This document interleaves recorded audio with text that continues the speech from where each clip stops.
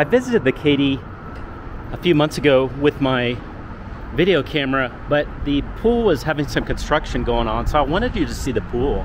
The pool's just very cool. So this is right outside of the Katy, right outside of the lobby, right out here, and then here's this gorgeous pool. Check out the really unique features. So this is kind of a smooth pebble area, more for just viewing, but how fun.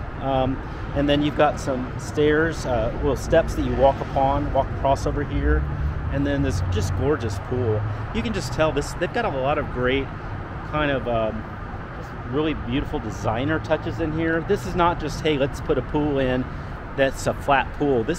Someone put a ton of thought into this and just how beautiful it is. This is a designer style space. This feels very much like a resort. It's just gorgeous. And there's a spas in here as well. Beautiful spas, and there's 2 of them. So great spas in here. And look at this. You've got a kind of a nice two little mini just kind of waiting pools just to relax.